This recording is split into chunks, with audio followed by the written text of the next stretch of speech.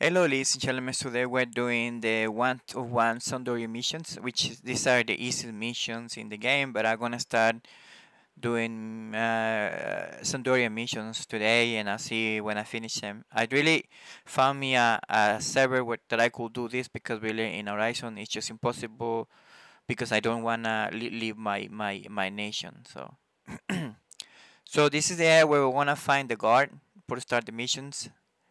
Grill out, and we talk to her. And the first mission is like a test mission. Like he's gonna ask you to bring an axe. I'm not gonna read, but I just gonna interpret what's happening there. So our first mission is to get the Orcish axe. So so we're gonna go just outside the gate, and we're gonna kill fothers all the time.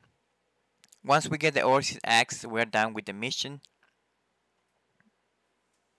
This is the area where they are located, the horses. As soon as you exit through that door, you're gonna. So we trade the axe to him back again, and then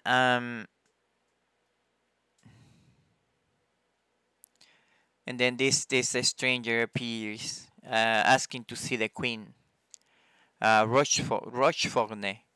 Um, the queen died past us. 15 years past.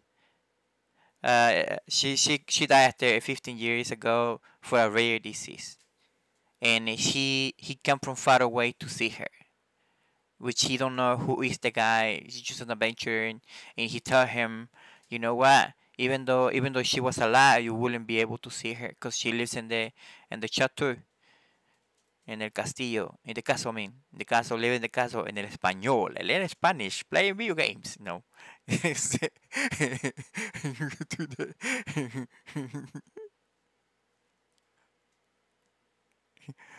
So, and this is it. Like the story end with this guy leaving, and the guard wondering who is that guy that is so strange. I mean, because I mean, he says that he seems to know more the queen, like personally,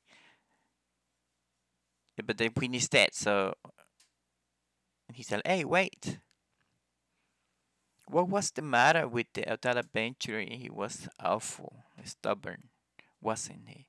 He seems to know the queen personally, but how could he not be aware of his death?" So, okay, so and that's it, ladies and gentlemen. This is the first video for the Sundaria missions.